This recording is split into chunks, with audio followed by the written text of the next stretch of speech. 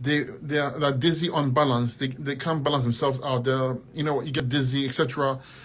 They have ringing in the ears and headaches. Okay, when you have these problems, first thing is clean the sinuses, clean your sinuses. So take my eyesight formula, clean your eyes. Use the ear syringe, wash the ears. Use a formula for your nose, neti pot, clean your nose. Massage your head. Use my respiratory tea to break the mucus up here and release the waste, okay? The ringing in the ears will stop when you remove the pressure, okay? It will stop. But you always want to... and sorry, you work on your bowels. To clean the head out, you need to work on your bowels so that the waste can come down this way. Work on your kidneys, work on your lymphatic system, okay?